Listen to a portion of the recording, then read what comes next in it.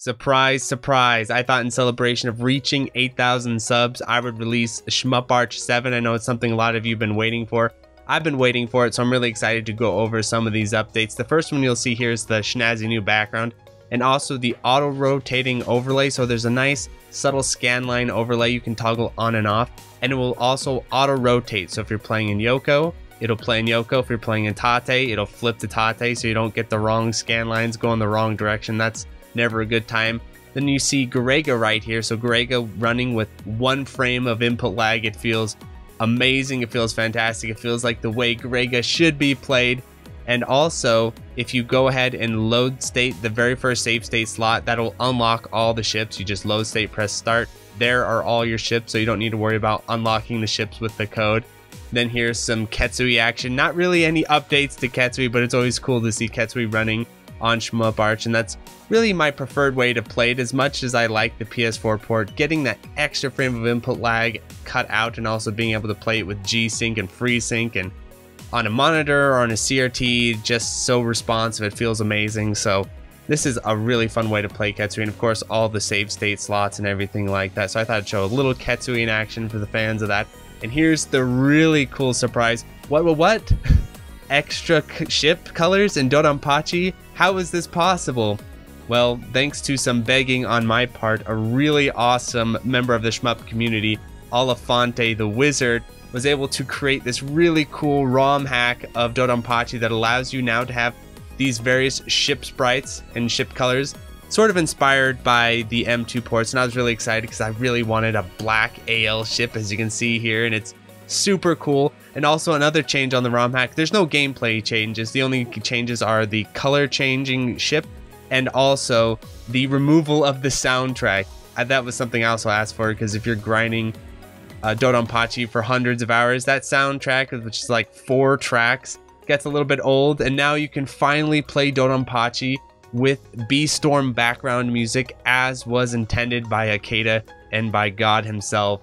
So it's just, I think it's a really cool little feature. All you need to do is you need to download it from the link and put it in the patched folder of the RetroArch, ShmupArch little file tree there. You'll see in the image here.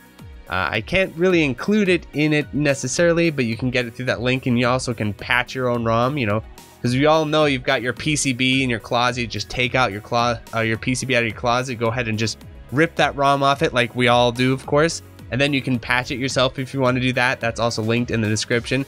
Batrider. So now what's really cool about Batrider in this version of ShmupArch is you don't have to do anything. Everything is all unlocked like it's supposed to be. So you get all these secrets and everything unlocked for you. You know, the stage select, or what, stage edit, individual ship, advanced course, all that's just unlocked by default. Just make sure on ShmupArch you're always playing on the Japanese ROMs for the most part, because those are the ROMs that I configure mostly. I'll do some of the Western ROMs and stuff, but I usually just focus on the Japanese ROMs because that's what we all play on. But yeah, Batrider playing with 1 frame of input lag, it feels amazing. Speaking of input lag, what? Psycho with 1 frame of input lag? Who would have thought?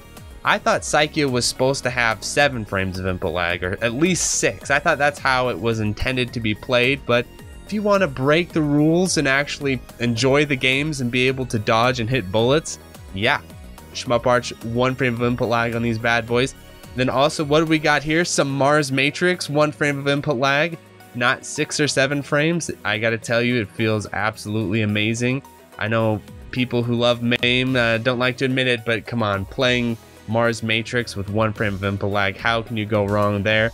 And then Dodonpachi DOJ, I wanted to show it because the ROM on this bad boy is a little bit stubborn, and let me know if you're having any problems, and I might write up a detailed post in the comment section. But to get the ROM to work, you basically need to have the Dodonpachi 3 ROM in there with the other ROMs, and it's kind of a tricky beast. But yes, it actually does run in ShmupArch. You just got to figure out how to get those ROMs acting correctly. And I thought it'd be fun to show off. What I ended up doing is just recording some B-roll footage for this video, but I ended up getting a no miss, no bomb, no hyper run all the way up through the 4th stage, and then I died a bunch in the 5th stage. But I thought, hey, I'd show off some action on the turtle where I didn't hyper and I didn't bomb, just a laser all day, every day. It it's an awesome game. You cannot go wrong with DOJ, especially because there's not a really solid port of Black Label. The PS2 version of White Label is fantastic, but the 360 version, not so much. And that's not, that's only White Label on the PS2. And then I thought it'd be fun to include some cotton. Oh, you want some one-frame cotton gameplay? Yep, it is possible. Unfortunately, you can't do it with Cotton 2. I thought that would be actually hilarious to have that included in this video with the 11 frames of lag and everything like that. But Final Burn Neo, that's the only core you should use with ShmupArch, by the way, which is included in there. Don't use the MAME core for the love of Akeda. Do not use that MAME core because it's broken and not good. You need to use the Neo core. So unfortunately, no Cotton 2, but you can get some wicked Cotton 1 action here, which is really cool. So yeah, that's just my quick update on ShmupArch 7. I hope you all enjoy. If you have any questions, feel free to leave in the comment section. If you want a more detailed tutorial of how to get everything set up, I think I did a good job in the ShmupArch 6 video. So just go ahead and watch the ShmupArch 6 video if you need any help with getting things set up. Thanks so much. Adios.